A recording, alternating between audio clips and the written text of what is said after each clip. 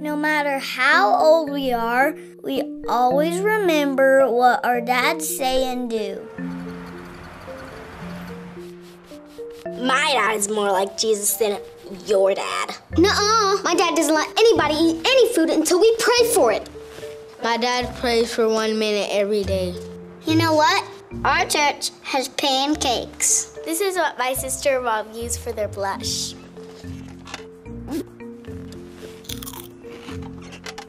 My dad says that mean kids never know what they're talking about, because their parents don't know what they're talking about either.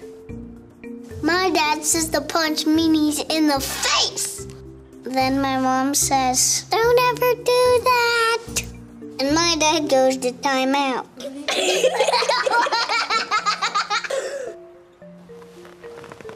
My dad's beard is itchy whenever he kisses me.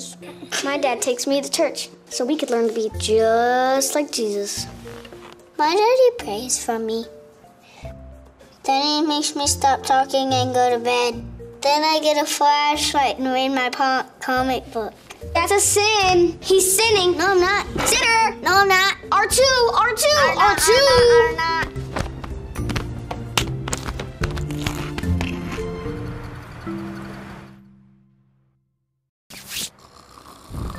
My dad said that if you don't have anything nice to say, don't say it. My dad never stays mad at me. My dad taught me to forgive because Jesus forgives us every time we ask. I want a mohawk. I wish I had hair. It's okay. Your hair will probably grow back. Thanks for being our dads for all our lives. How many times have we, as parents, many times we think about being failures? If I can get this off, maybe I won't feel like a failure. There we go. So many times we may feel like a failure sometimes as we go through our lives and as our kids grow and we make mistakes. And whether you're a dad or a mom or even an aunt or an uncle or a grandpa or a grandma, we all make mistakes. There's only one perfect father, isn't there? And there's only one perfect father, and that perfect father is our Lord. And so he knows that we're going to make mistakes, and yet he still bestows upon us the blessing of giving us a quiver full. As far as I'm concerned, Adam says he didn't have a quiver full. He had his quiver full, the Lord gave him 2. So I'm sure at times he felt like that was a quiver full. Just like me with 4, normally a quiver, at least nowadays, holds I think it's about 6 arrows. And I didn't have mine numerically, but man, I know that I had more than my quiver full.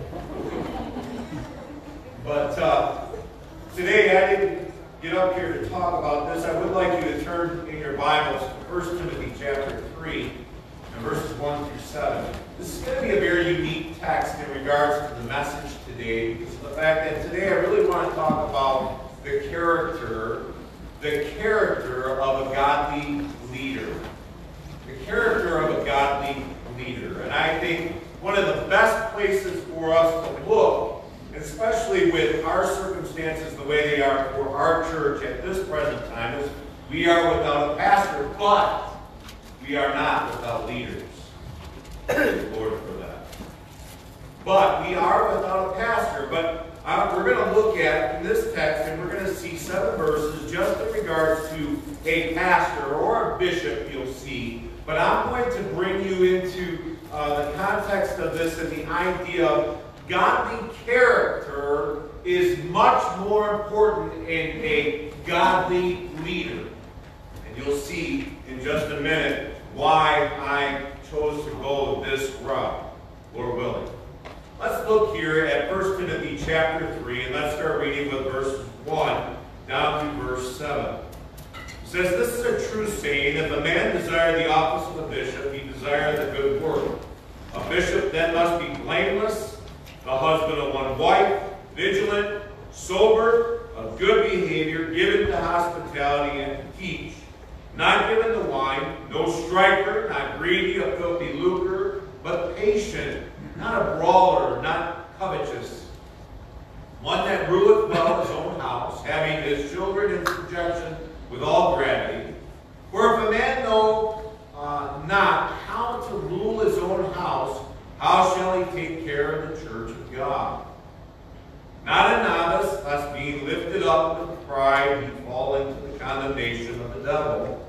Moreover, he must have a good report of them which are without, lest he fall into reproach and the snare of the devil. Let's go to the Lord again in prayer.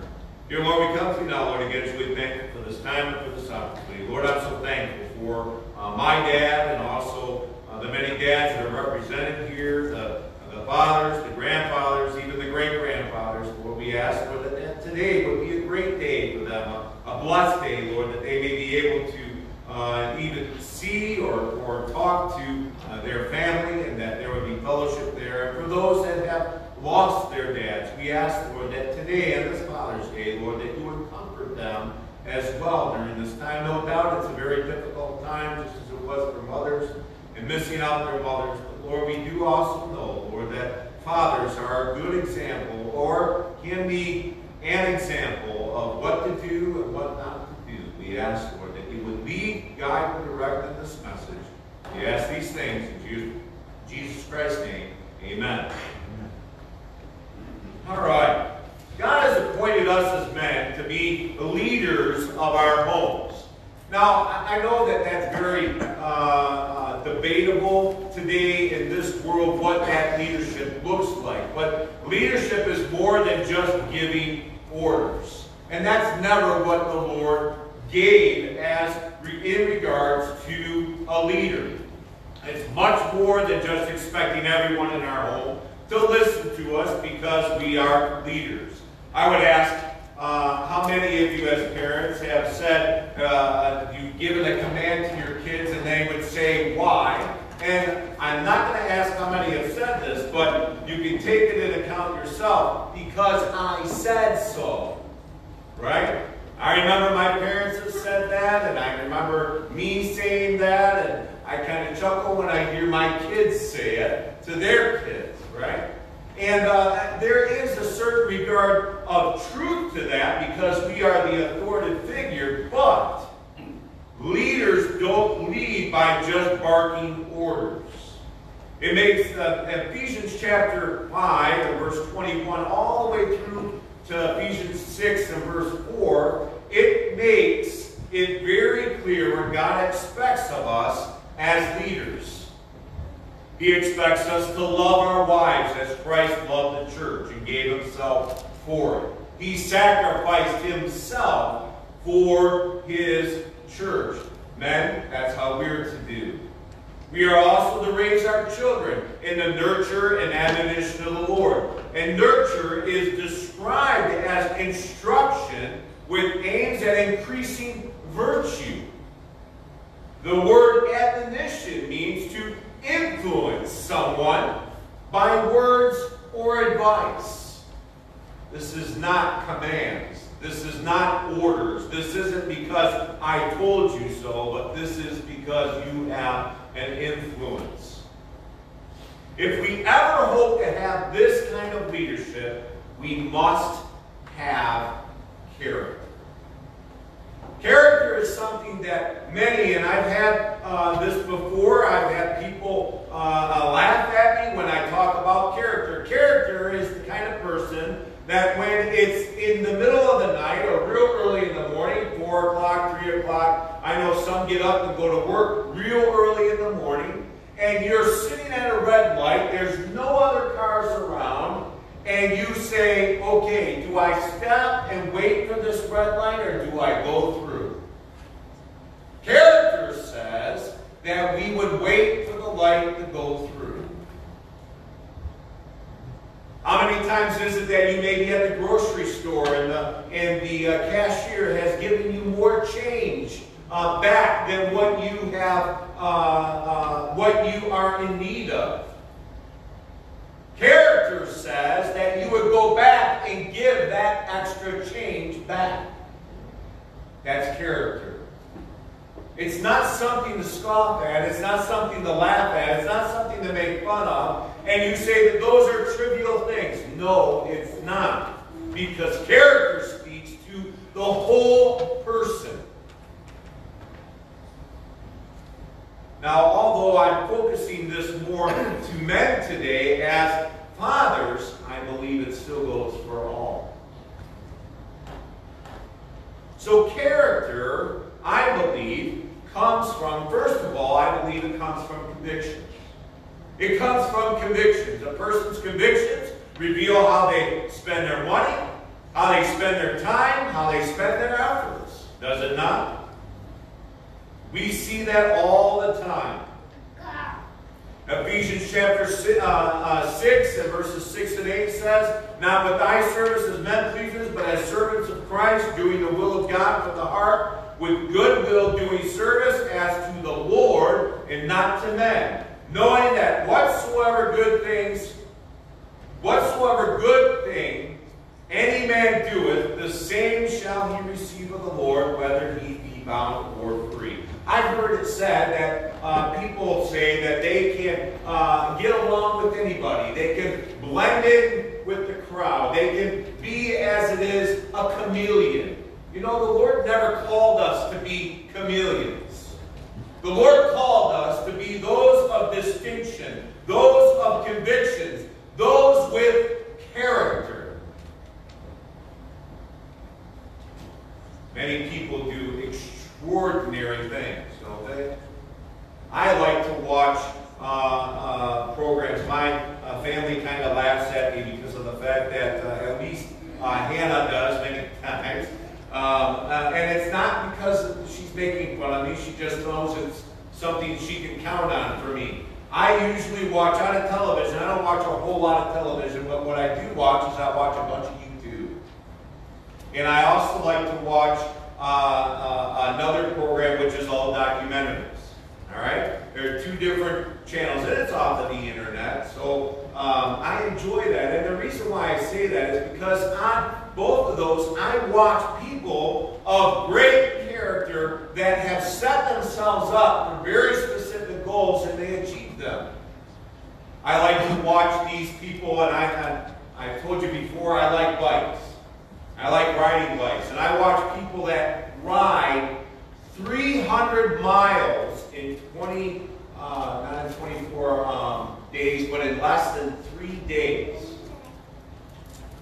Over 300 miles in less than 3 days on a bike with no rest, many of them. They may stop to rest for 1 hour or 2 hours.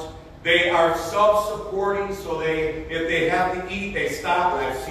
I've watched one young lady, she had on her bike, she had a pouch that was on her front bar here in the front, and she was shoving McDonald's hamburgers and dumping French fries in with salt all over it, and she was eating that as she's riding her bike. How many of you have you ever heard of endurance marathons? Endurance marathons are 100 miles. People are running 100 miles. Now, some of it they walk, obviously, but they're going for that long. That's incredible to me. It just is incredible. But I like to watch those things. Think about people that do incredible or very extraordinary things. Let's think about climbing mountains like Mount Everest at 29,029 feet above sea level. When you get up to a certain level, you have to have oxygen in order to just be able to breathe because the air is so thin. Hiking the Appalachian Trail, which starts down in Georgia and goes all the way up into Maine. It is estimated at 2,200 miles and takes the thru hiker somewhere around the time period of 6 to 7 months to do this. Starting a company and seeing it grow to a multi-billion-dollar company with thousands of employees over the whole world. Playing a good character in a movie or a drama type program. However, these things don't speak to the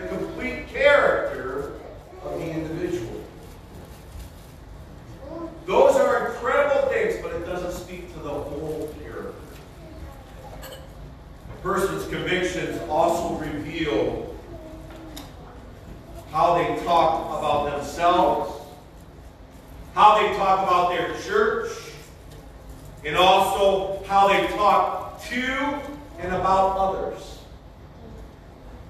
What would people say about you and how you talk? How do you talk about your church? Do you agree with everything that goes on? You might not agree with what I have to say when I preach. And that's all right. Are you going to go and explain that to people outside the church that don't have the same understanding or the context of what that is? Are you going to complain about how things are conducted? What is it that you say about people and about others? When they tell you secrets, do you tell those secrets to somebody else? When they ask you clearly not to say anything?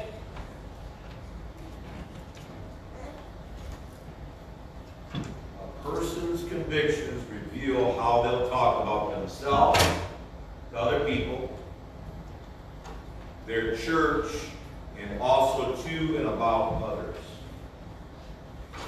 Matthew chapter 15 and verse 18, it says, "But those things which proceed out of the mouth come forth from the heart, and they defile the man."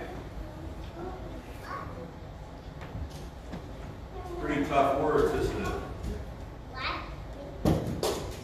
So we not only see that our character comes from convictions, but our character is not just a private matter. Many times people like to think that my life just doesn't affect anybody else. It doesn't reflect, it doesn't affect you. What my choices and what my life does only affects me. I'm sorry, but according to Scripture, it's a little bit different and a little bit more than that. And we can see examples of that. Let's just take a couple of examples from God's Word. David's lapse in character resulted in his sin with Bathsheba. Let's just think about the idea. Not only did it affect Bathsheba, but that sin resulted in an extramarital sin, as we've already alluded to. It resulted in the death of Uriah by David's hand in the fact of telling them to withdraw, putting him in the front, withdraw. It resulted in the death of a child that was a result of their extramarital affair. And it resulted in an internal battle between David and his son Absalom, which ultimately ended in Absalom's life. Now you tell me, did David's sin affect just him? His lack of character? That's tough. Let's do another one. Lot's lapse in his character affected his testimony publicly as well. He suffered, he offered his virgin daughters to the evil men outside the door in Genesis chapter 19 and verse 8, as they were wanting the angels that came and brought themselves to Lot. As Lot went to warn his sons-in-laws in Genesis chapter 19 and verse 14, he seemed as one that mocked them unto his son-in-laws, the Scripture says. Lot lost his wife, but the compromise of his character as well when she turned and to look back and turned into a pillar of salt. Let's not get too far down on Lot, though, because the show, well, let's go on, and actually before we finish, because that really wasn't all of the ramifications of Lot and his lack of character. And then to show the implication of his lapse in character, Lot's two daughters got him drunk and got him pregnant by their father, and he did not even know that this happened. Both daughters gave birth to two different nations, Moab and the Ammonites, in Genesis chapter 19 and verses 38 and 39, and both of those nations were enemies of God.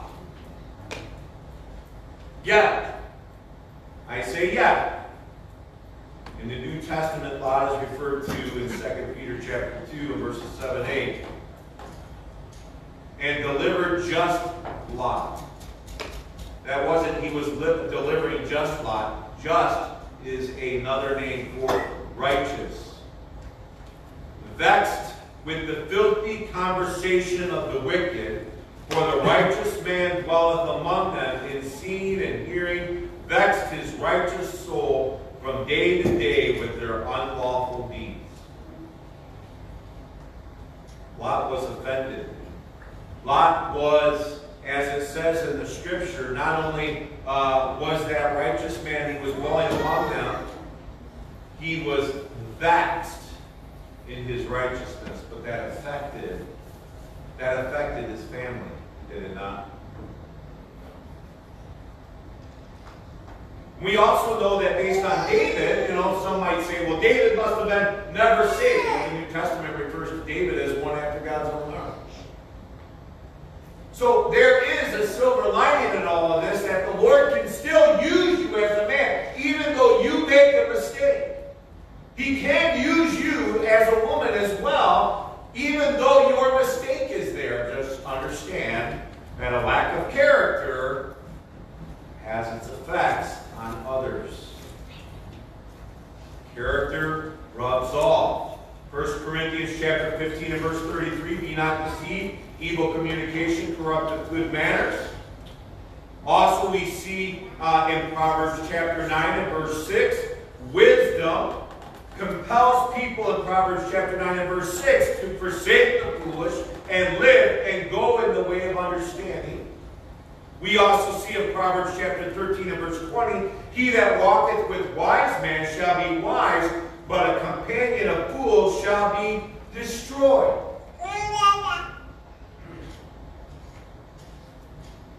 Character rubs off. How many times as we as parents, or even our parents, have told us, you can't bring people up, they'll bring you down. They don't intentionally try to do that, but what's happening is we try and blend in with those that are around us that don't have the same beliefs, they don't have the same character, they don't have the same drive, they don't have the same desires in their hearts as born-again Christians. And what's going to happen? They're going to bring you down. Also, character is something that's proven over time. Character is not something that all of a sudden you can wake up and say, okay, I've apologized, I made this right. Now you need to believe me, you need to trust me, and you need to listen to what I have to say. Character is proven over time. And there's biblical examples of that as well, starting with our Lord and Savior Jesus. Jesus proved over time that he was the Savior as prophesied. Did he really need that proof? Did he really need to do that? But he showed in his life. No, he didn't need to, but he showed in his life over time that he had the proper kind of character, and it was proven over time. John chapter 21 and verses 24 through 25. This is the disciple which testifieth of these things and wrote these things, and we know that his testimony, that was the testimony of Jesus Christ, is true, and there are also many other things which Jesus did, the which, if they should be written, every one, I suppose, and even the world itself could not contain the books that should be written. Amen. That's how the book of John is concluded. We also see that Paul also was accused, and they could not convict him either. Why? Because his convictions, his character was proven over time. Acts chapter 25 and verses 6 through 8, and when he had tarried among them for the 10 days, he went down unto Caesarea, and the next day, sitting on the judgment seat, commanded Paul to be brought. And when he was come, the Jews which came down from Jerusalem stood round about and laid many and grievous complaints against Paul, which they could not prove, while he answered for himself, neither against the law of the Jews, neither against the temple, nor yet against Caesar have I offended anything at all. Why? Because he proved his character over time. So, why in the world would I pick 1 Timothy chapter 3 and verses 1 through 7 to bring about this text? Again, as I mentioned, our church is looking for your pastor. The pulpit committee, when they get together, this is our number one text we use to be able to bring forth or call a man to be able to pastor or even candidate. We don't call, but we end up offering up a candidate for the church. And the reason why I say that, men are declared, as I mentioned already, to be the heads of their household. Just as a pastor is the leader of this church. Now understand that Christ is the head. But the pastor is the under-shepherd that orchestrates being able to lead, guide, and direct how the Lord leads that man and leads this church.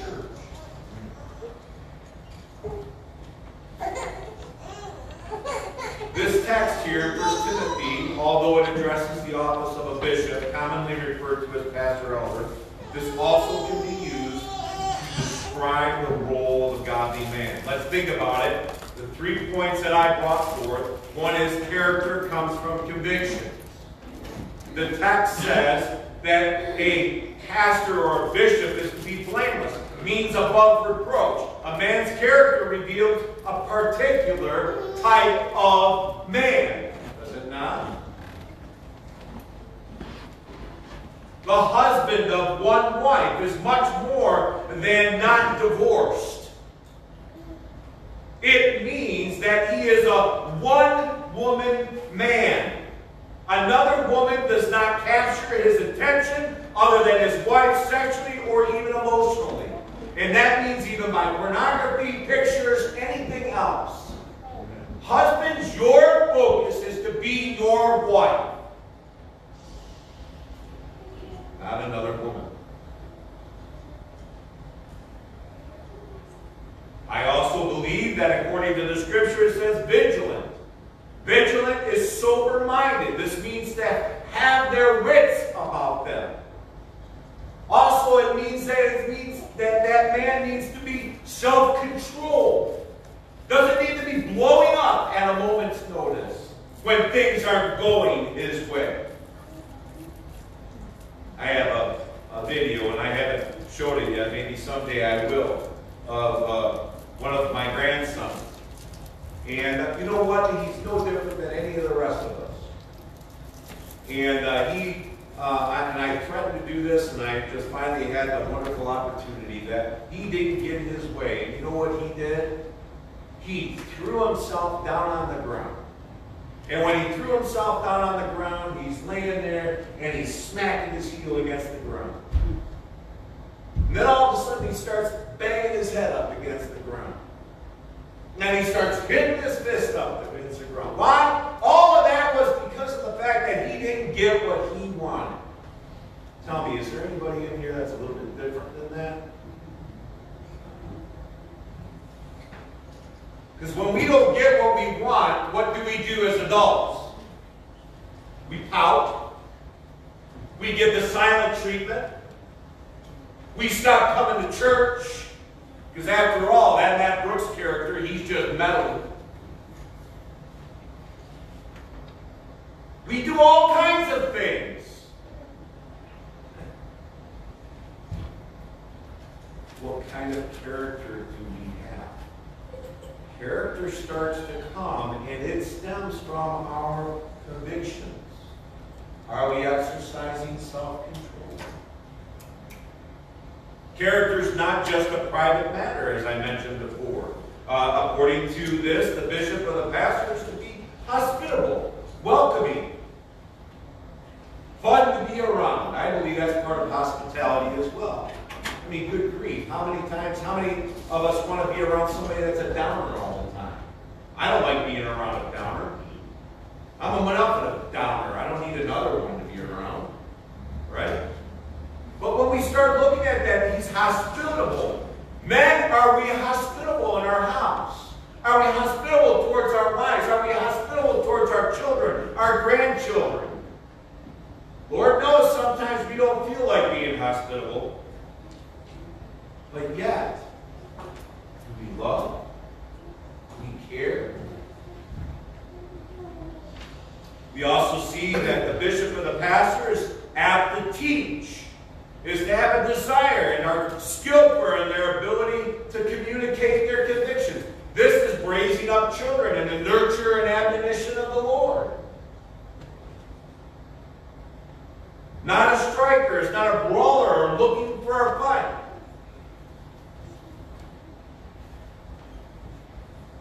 I heard it said that if you have 24 targets but only 12 bullets, you better choose your battles. I think that's very true. You know, I can tell you that in my marriage, this year I think it's 33 years.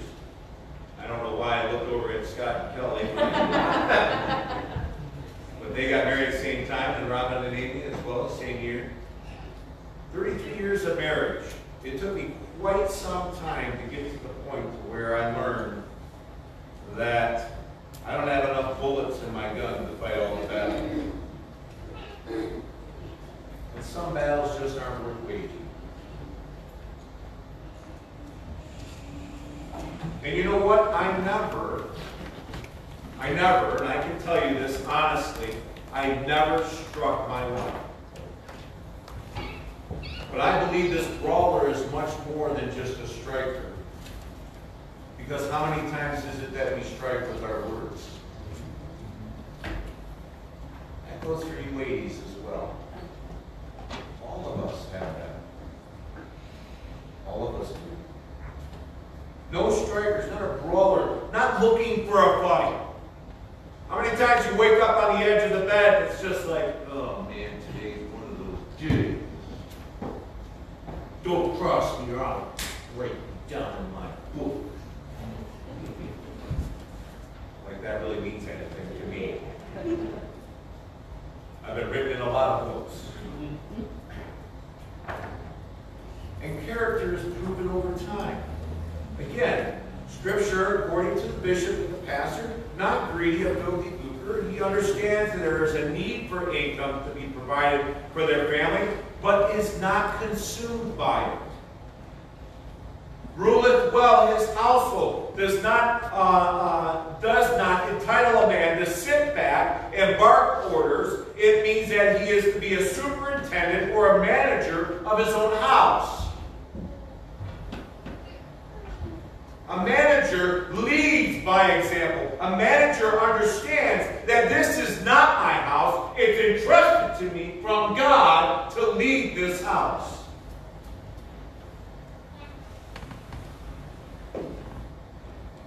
Also, we see that it's a novice, it's a newbie, or a newborn Christian. How does that, or even a newly called preacher?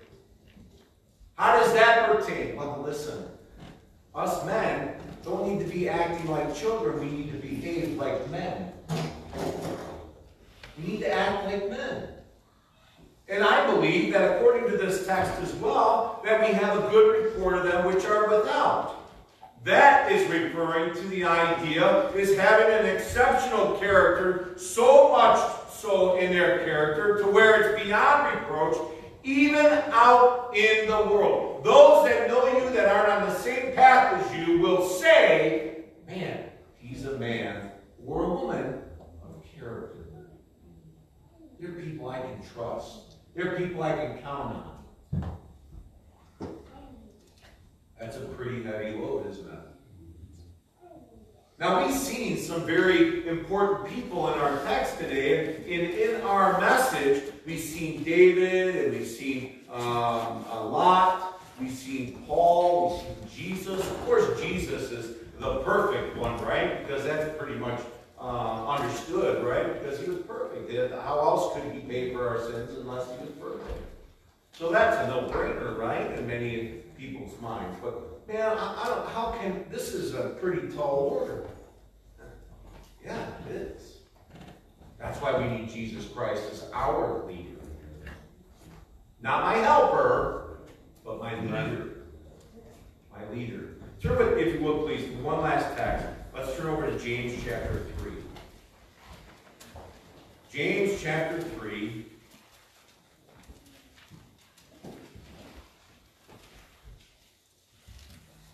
I actually thought about changing my text for this message to this one, but I went against it. But I want to leave you with this text. James chapter 3, verses 13 down through verse 18. Now, keep in mind that James is being addressed to those that are born-again Christians. Very specifically, I believe, Jews, but I believe that it goes for us as well even today. But notice what it says here, James chapter 3, starting with verse 13.